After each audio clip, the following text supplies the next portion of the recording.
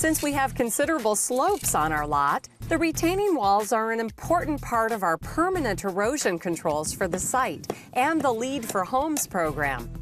To start our retaining walls, having a proper base is very important, so our crew digs a trench and creates the base by compacting sand and granular fill where needed.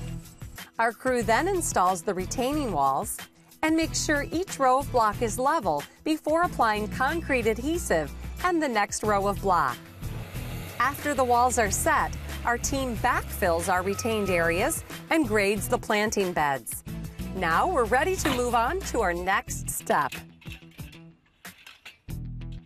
What they've moved on to now is the grading operation. They're starting to set the grade so we have the proper drainage on the lot, pulling out all the rocks and the material that, any weeds, big rocks, clay, brick, you pick it all up, you get it prepped for your sod. In this case, we're doing sod. So basically, they will do this over the next couple days. We'll make sure that everything's ready for the irrigation guy. He's going to come in when the grade is set, install his piping for irrigation, cover that back up, and then the landscape crew will come back in, do a final rake out and grade, and then install the sod.